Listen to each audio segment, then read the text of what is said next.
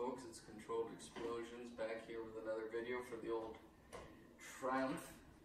Just got done with a quick ride and I thought there'd be a couple things in the box that I could pull the old girl into the shop and have a little bit of fun upgrading. I got some stuff been sitting here in the box for a long time. Some machine caps. This is cool. We got a nice little oil pressure. So that'll go down here, I believe, and then hook on there so you can see your oil pressure. I think it's a nice piece. I always like to be able to see the physical oil pressure. The gauges are nice, the electronics are nice, but it's nice to have something like this. What else? I think we'll throw in some new levers. I'll probably do that first. That'll be pretty quick and easy. And these ones are a bit big. They don't go with the black aesthetic that I'm going for. And then I also need to put on bark busters at some point, and this shorter little lever will help with that, get some clearance. These are from Tech. A lot of this stuff is from Tech. And I got a British Customs Chainguard. That's pretty cool. Well, I got a full shop kit, but we're probably not going to do that today. So anyway, come along and take a look at some of the modifications we're going to do. And I don't have a camera person today or ever because I'm not a bougie bitch, but I do think it's good to show some of this stuff so people can see what can be done with their Triumph as well, which is always fun. Coming at you.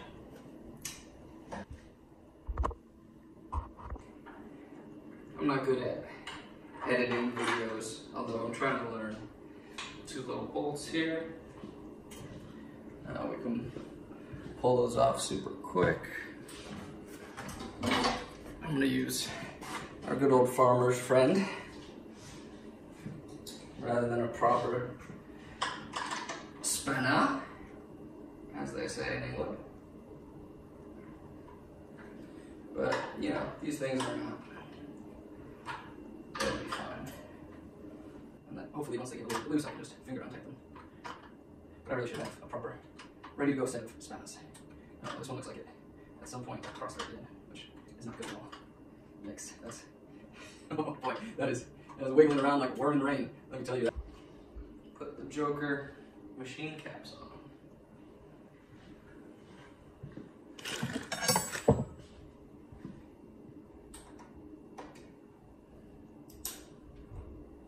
This is an unnecessarily long screwdriver for the job. Oh, fuck. That is the worst. When you just drop a tiny little screw in the fucking crevice of the engine. I think, hopefully, I got one of these magnetic deals. Hopefully this thing's steel. All clear with the engine is, but there's this little screw, yes. Success.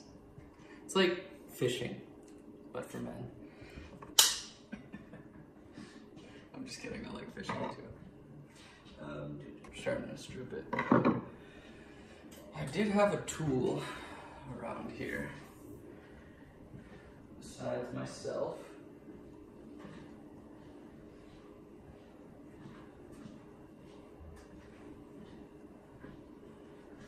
It was really cool because it would just pop in and pop out all the different screws. So hold on while I find it. Is it really, you know, more functional? It's certainly a little lighter, but I mean, we're talking ounces. This doesn't matter on this bike, but it does look cool. So I figure this way could go well.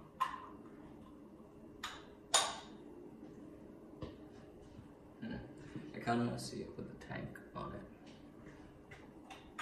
Or that way.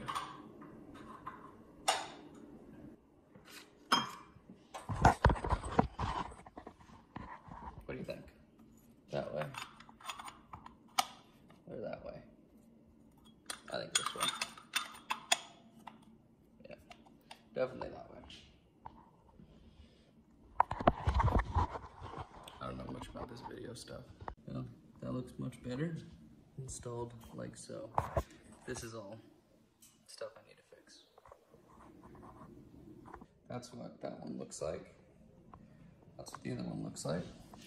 Obviously, I think this is much more attractive. Has this nice adjustability, but to take it out, all you have to do really is put a flat head here and then hold this nut down there and it just pops right out.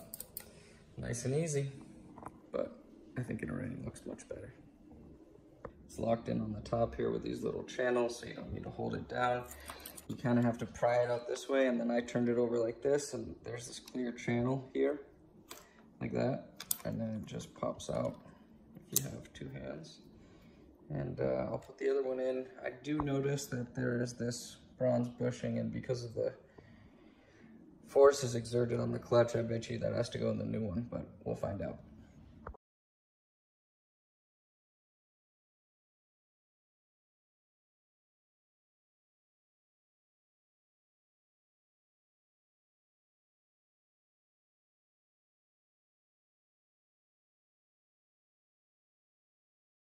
I flipped it around, made sure it was in the channel, made sure the bushing was in the correct place, and it seems to work.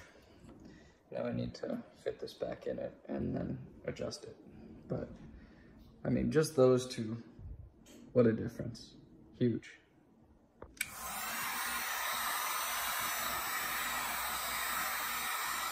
Let's see if it works. I do have a fire extinguisher. In case something goes terribly, terribly wrong.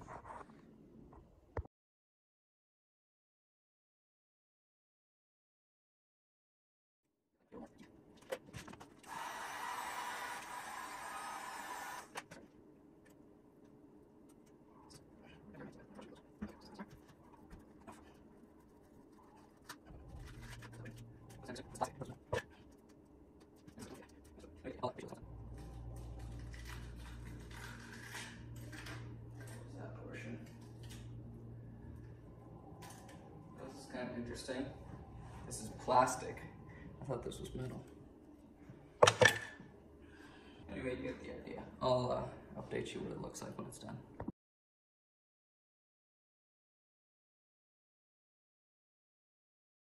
My girl at the time dropped it. That's not me. But what a difference. I think it looks much more classic. I like the knee pads. I'm gonna keep those.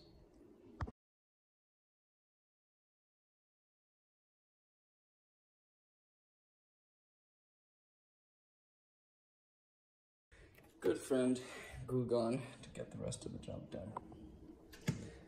I'll cut to both sides being nice shortly.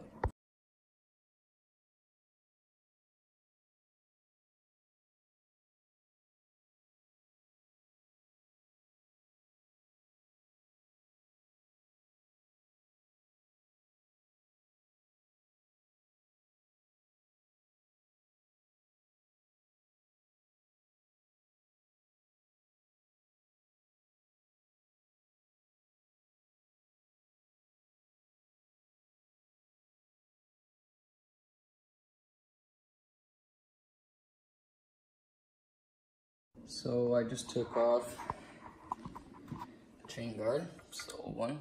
That's the new one. Now, I think when I got this, it was on sale or on eBay or something for like 60 bucks, I want to say. Could I have just taken this and hole sawed it? Yeah. And would it really have been much different? No. This is heavier, sure. And, you know, obviously you can't do holes there, as you saw on the back. And this is one piece, and it's nicer. Is it really worth 60 bucks? Or could you just get the hole saw?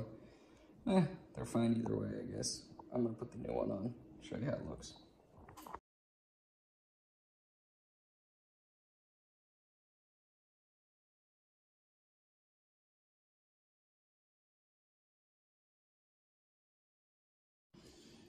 Alrighty, you saucy wenches. Let me tell you what's next on the docket. We're gonna put this bad boy in here.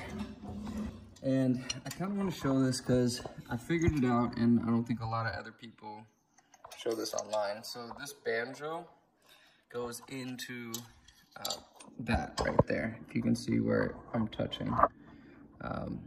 Basically, it's another oil pressure hole right here, this line. And then a long bolt goes through, and you put them both in with crush washers. And then here on this stud is where this sucker goes in like that. So I'm gonna install it, and then maybe give it a kick in the guts and see if it works. Okay, so just wanna show you something. I had to use this contraption to get in there to loosen this nut. Now I can turn it, because you can see someone had previously done something in here, I'm not sure what, and they rounded this sucker off. So because of that, I couldn't get the correct size on it. Just a socket over it didn't work. So now finally, with that crow's foot, this thing's coming out. You can see it's basically, it's like, you know, someone really did a number on that one. So anyway, now we can put the other one on and have a better time.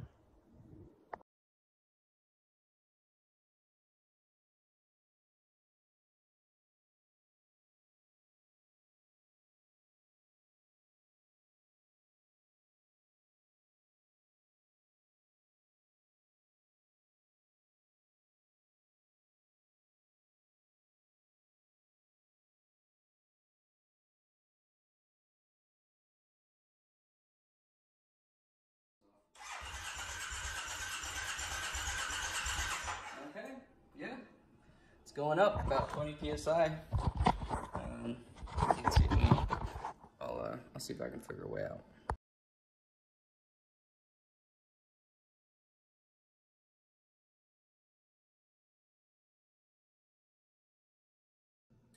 I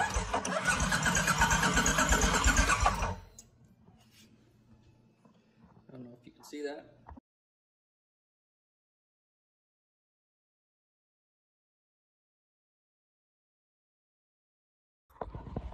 I'll be damned if she doesn't look a little better. Got the D badge. Gotta clean that thing. And then what we got? I painted this little enamel black. It's very cool. A&J Cycles oil meter. Got these little Joker machine shop deals on. I got that British Customs cheese grater deal, which I think looks kind of nice. All in all, I think she definitely looks a lot better with some just small things. And can't wait to go for a nice ride. Really appreciate you guys watching. I guess you could subscribe if you wanted, but I don't really make that many videos, so do what you will. Appreciate it nonetheless. Hopefully I can figure out how to get some better camera equipment and kind of learn that, so I can, you know, get the GoPros on the head and the whole 9 yards. So give me a call when you get a chance. I'll talk to you soon. Appreciate all the support. Thanks.